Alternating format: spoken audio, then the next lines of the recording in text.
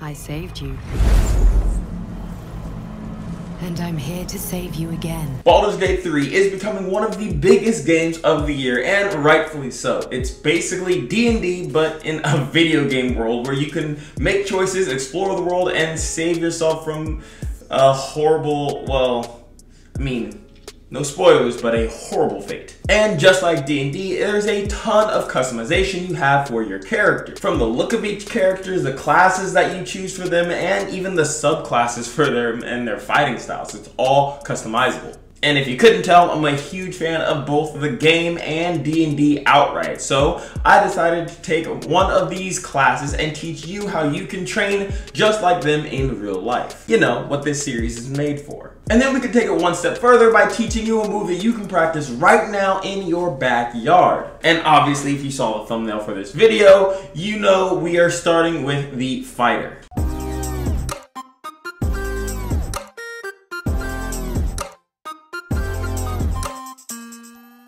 Cat, attack from a distance to give us cover.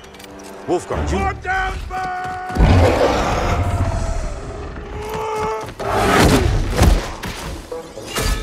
What's up, guys? It's the only ninja wearing aviators and a superhero hat, and welcome to the Modern Ninja channel. This is the Fight Like a Superhero series where I take one of your favorite characters from TV, movies, video games, anime, pretty much anything you could think of, and break down their fighting style so you know how you can train like them in real life. And then I break down a move to teach you that you can practice in your backyard. Now, with that said, let's jump into the fighter from Baldur's Gate 3. The fighter is notable for having access to several different fighting styles in the game. Those being archery, defense focus, great weapon fighting, dueling or single weapon fighting, two weapon fighting, and protection fighting. And that last one was way harder than it should have been, so drop a like to show some support. But all of these styles have different benefits assigned to them in the game. Like archery gives you a +2 to attacking rolls with ranged weapons, while defense focuses on giving you a +1 in your armor class. And protection, which is only available for the fighter class, can allow you to make it harder for an enemy to hit someone that you are protecting, kind of like a bodyguard. And the fighter gets to pick any two of those fighting styles, and that combined with the fact that there are over 30 different types of weapons in the game, not counting the different magical variations of each weapon,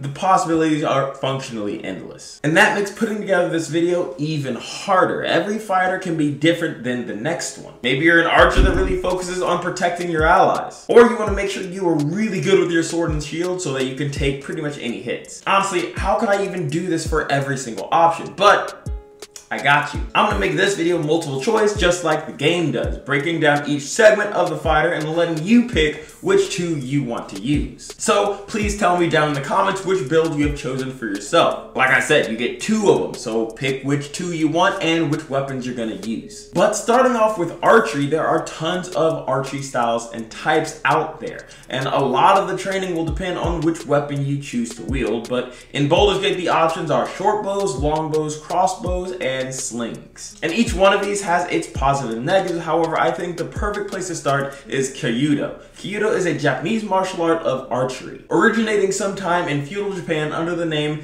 Kyudo Jutsu and being renamed Kyudo in 1919. This style being able to stand the test of time like it does is no small feat, being a primary battle art through one of the bloodiest times in human history, feudal Japan. That's awesome alone, but it also made it through both World War I and World War II, so that's even more credibility to its name. Beginners of this art often start with a rubber practice bow to get the basic movements down, and then moving to a bow without an arrow to master the more complex parts of pulling. Or I guess it's called drawing, excuse me. And then finally moving on to the full thing, learning how to shoot all types of bows and specifically being excellent at the longbow. Editing DJ here, realizing that I said Hema and also included fencing as well, when in reality, fencing isn't technically part of Hema. So just know when I say Hema, I also mean to include fencing as well.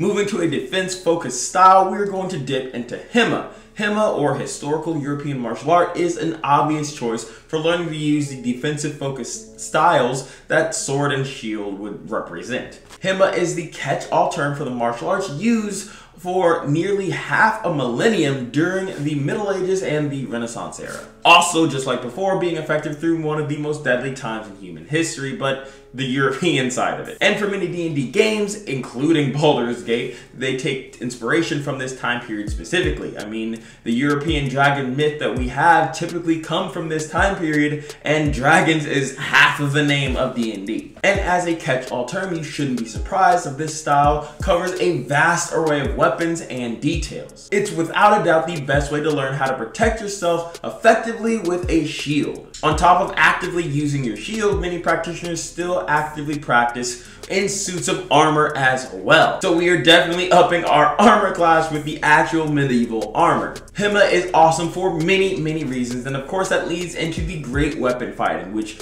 we are going to use Hema for as well. And they have a list of weapons even bigger than the game Baulders Gate. I mean, there's various types of Viking axes and swords, battle axes, great axes. I mean, if it's an oversized and kind of sharp item, best believe Hema probably got you covered, which again is incredibly convenient for Baldur's Gate 3. But I'm not gonna lie, the convenience doesn't end there. We are moving over to dueling as well, where it also uses a little bit of Hema, just like for the reasons I said before, but not just Hema this time. Of course, yes, rapiers, scimitars, and short swords will absolutely come from here, but we gotta add some other things to make this style fully fleshed out. Kendo will truly take our single sword combat to new heights. I feel like I've used Kendo a lot recently, but it's just so good. I go into it a little bit more in my Scorpion and Urza videos, but the long and short of it is that Kendo or Kenjutsu is one of the longest living sword styles in the world, originating from before feudal Japan and lasting through both world wars and even till today. I mean, it's currently practiced in 2023 for combat, along with having tournaments every year with an amazing turnout. However, this dueling style really needs one more martial art to put it all together. One of the best weapon styles in the world. That's Arnis, also known as Eskrima or Kali.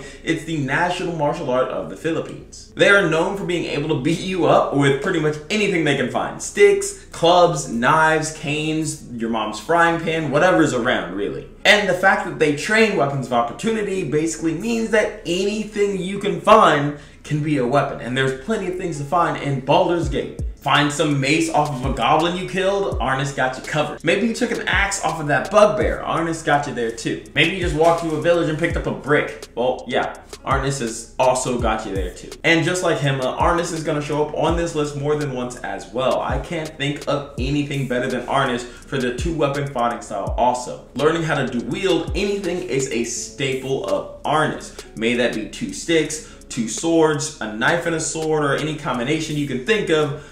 Arnis is just built different. They're the kings of being ambidextrous, to the point where they even teach beginners how to use weapons before actually throwing a punch. So obviously we had to have that there for our dual wielding skills. We're also going to need to spec into XMA as well. Yes, I know, I was also surprised, but hear me out. XMA is all about mastering your body for performance and athletic ability. Practitioners are not only able to dual wield weapons like swords or katanas, nunchucks, and kamas, but they're able to even dual wield full-size weapons like bow staffs or giant swords. Yes, dual wielding bow staffs. So we absolutely could not miss out on the martial art created by a Power Ranger. And besides, just take a couple levels in Bard and we'll be just fine. It'll be perfect. And lastly, we got to talk about protection. But before we do, here's a word from our sponsor. Hey, I just figured I'd let you guys know that there's new merch in the store. Like, if you didn't even know I had a store, I have a merch store, and there's new merch in it. So definitely go check it out. There might be something you like, there might not be, but you know, you never know until you know. So go check it out. Links down in the description.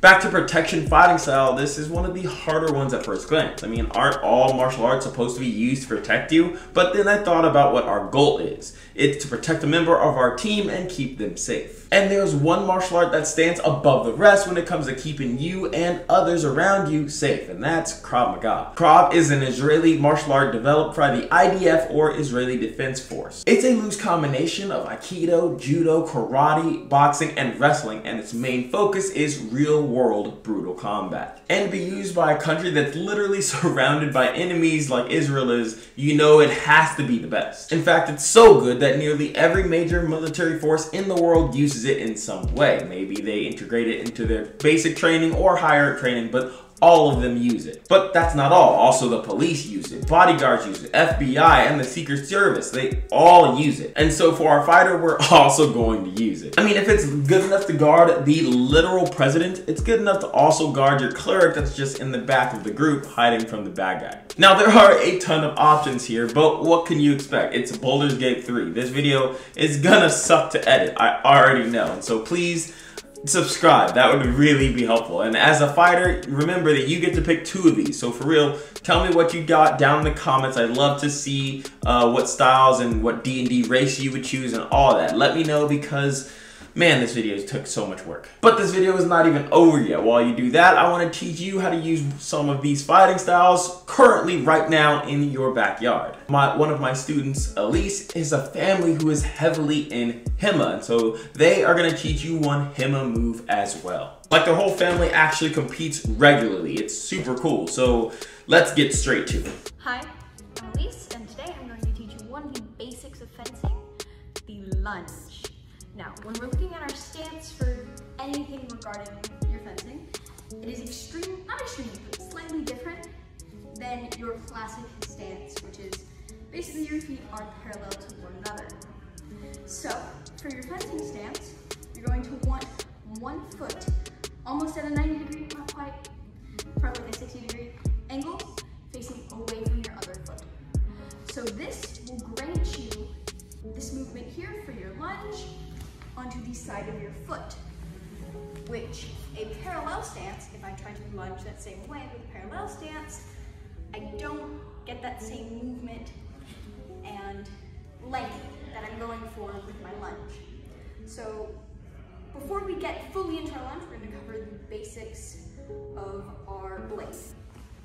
So of course you have the blade itself, and then we're going to look at our belt. So this is our finger guard. Your index finger should go into your finger guard, and then below, past the quillion, should be the rest of your fingers, including your thumb. That is how you hold the blade. Remember, each blade is different, so some of them will be more heavily bladed on the tip, and some of them will be more heavily bladed on your actual hand. So, for your lunge, you're going to want to make sure your tip is at eye level, and you're going to want to make sure that, again, your foot is facing away from your other foot. Lunging in, shift your weight to your back foot, tip still at eye level. Lunge forward onto the side of your leg, out and twist. Now the reason we twist is if you were to come blade to blade with another blade, you would then, as you're twisting, fight off the other blade and basically overpower the other blade. So once again, you're going to tip at eye level, shift your weight to your back foot, lunge, twist your blade, come back. One more time, shift your weight to your back foot, tip at eye level, lunge, and twist. Go back. Now, full speed. Ready?